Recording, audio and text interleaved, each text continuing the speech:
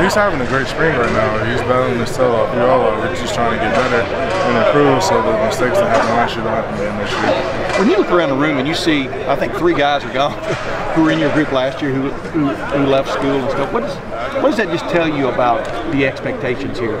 You know, they're high, and they're going to always be high. We're not going to lower our expectations for anybody. And that was the thing last year. You know, we didn't have a year that was acceptable for Ohio State line. So we got to have a chip on our shoulder and get back to where we were before. I'm very good. What has it been his role in instilling? We all love Coach Stud, and he preaches toughness and technique. You know, toughness and effort a lot of times overcomes bad technique or things like that. So as long as you can make a mistake, but as long as you give him effort and you're tough out there, he's all for it. He can help you fix your technique. What's an example of playing through being hurt? I mean, it's a lot of things. You know, just playing through being tough. You know, but just battling. Really.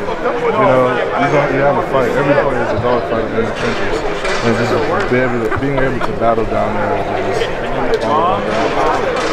I think a lot of the criticism was on pass protection, but how do you guys feel like you did with the run game? Oh, I think we had a great year with the run game. You know, we had Mike; he had a great year.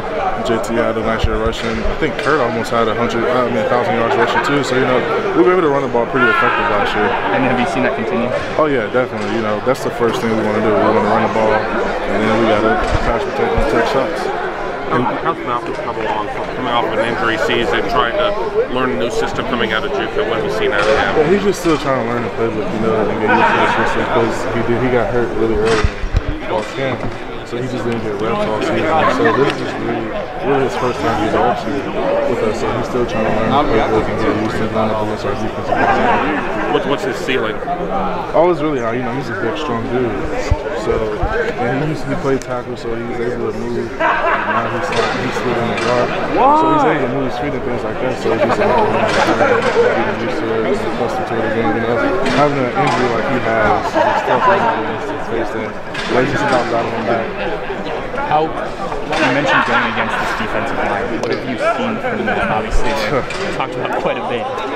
Man, we got 4 defensive ends that can start anywhere in the country. And it's a battle every play. You know, you got Sam, Taekwon, and Nick. They're all just rotating in and they're fresh, which is really great for me and Isaiah because, like I said, we got 4 defensive ends, so I think we can start anywhere in the country. And I think that could go in the first round in the draft next year, all 4 of them. So, you know, it just keep battling and learning. You know, each one brings something different to the table. And if we could block these guys, I think we can block anybody in the country. Jamarco. Huh? Where does Draymond fit in there?